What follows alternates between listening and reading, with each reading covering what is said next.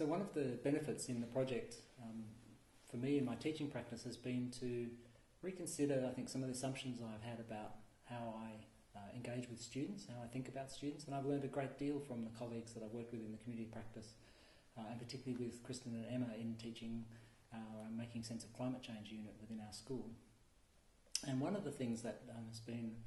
really illuminating for me is to think harder about what students bring into a class with them before they arrive. So Making Sense of Climate Change is offered at third year,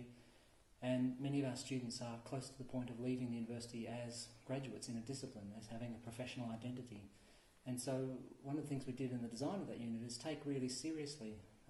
the fact that students are beginning to think of themselves in that identity and invite them to see what that discipline, that professional identity can contribute to the problem of climate change when working collaboratively with other disciplines. So partly then interdisciplinarity for us was not just about stitching different kinds of knowledge together, but helping students stitch themselves together into collaborative groups of multidisciplinary teams, which is of course how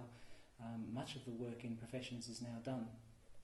And that's been, I think, a really positive element of our project. And students have, I think, picked that challenge up really well, that many students have really been able to draw upon their past learning and put it into this new context of this interdisciplinary learning in the unit.